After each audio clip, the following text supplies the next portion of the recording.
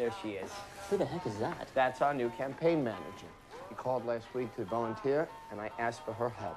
Wait, help her take over. What about Scott? We need new blood. Gentlemen, Anne Cronenberg, a woman.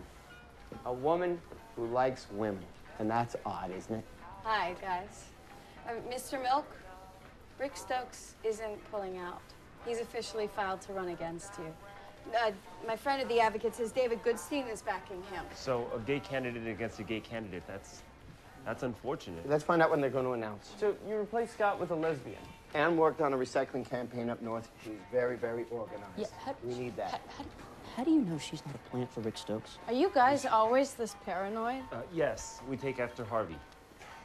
Don't you have someone's laundry to do, Michael? Shouldn't you be at a hairdressing convention? Oh, sir. My girlfriends say you guys don't like women. I'm just asking. Is there a place for us in all this, or are you all scared of girls?